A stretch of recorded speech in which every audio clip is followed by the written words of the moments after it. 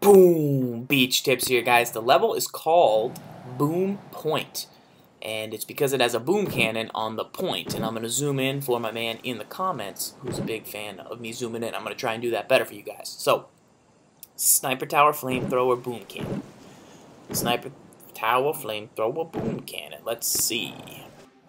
So, we come into the battle, and we're thinking boom cannon, pretty terrifying. And what that thing's going to do is take out the heavy troops really fast.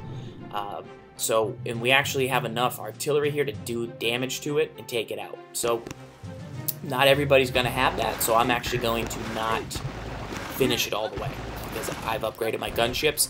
I try and do these things at a low level so that even players that aren't at the level I'm at can still learn the strategy behind it. And what I'm going to do here is, rather than spend the last thing on there, I'm going to just get it most of the way down to a level where you guys could get it down to, and then I'm going to use the freeze as a way to take it out, but you could just go with the heavy troops straight at it. From here, what we're going to do is swing around to the left-hand side, completely avoid the flamethrower. Flamethrowers have such low range that you don't want to go right after them, so we're going to just swing around to the left, avoid the flamethrower, take out the headquarters, and that is how you beat Boom Point in Boom Beach.